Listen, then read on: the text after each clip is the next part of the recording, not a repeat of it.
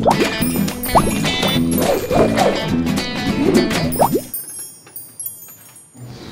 yo me llamo Valentina de Cocina Mejor y hoy les voy a hacer un ejercicio. Bueno, este ejercicio es para entrenar el paladar. Mucha gente no sabe cocinar porque cuando prueba algo no sabe ni siquiera qué es, no sabe identificar si es dulce, amargo o algo. Entonces con este ejercicio vamos a entrenar el paladar para saber en cualquier comida si es dulce, salada, amarga, bueno, etc. Bueno, vamos a empezar poniendo todo lo que yo encontré en la cocina, muchas de las cosas que encontré en la cocina para probarlas. Vamos a empezar con esta, que es una mayonesa. Entonces vamos a ponerla en un cubito. Vamos a echar también vainilla.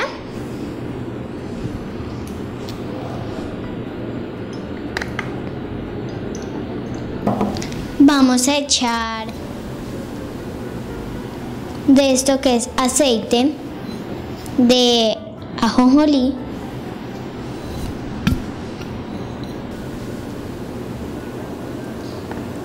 Vamos a sacar esto que es un tapón. Vamos a echar poquitico. Vamos a echar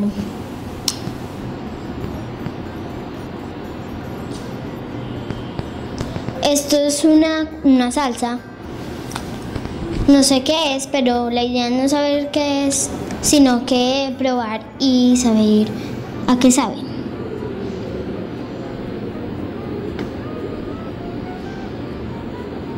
Como pueden ver, esto es como muy espeso.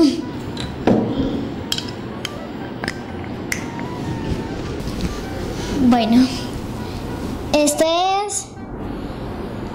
no sé, pero lo voy a echar también para probarlo.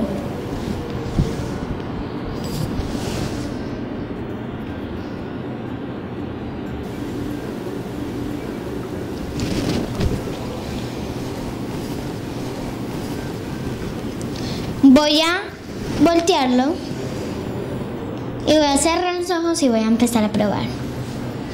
Bueno, voy a empezar con este de acá. No sé qué es.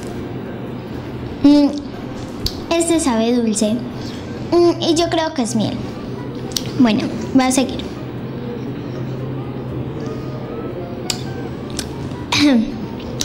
Este es muy maluco, sabe como un poquitico ácido y es muy fuerte. Y creo que es vinagre.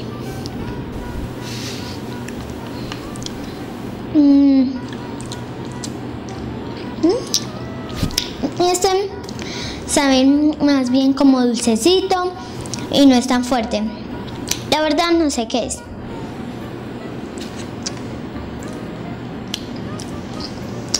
Este es muy ácido y un poquito picante. Y creo que ese es el tajín.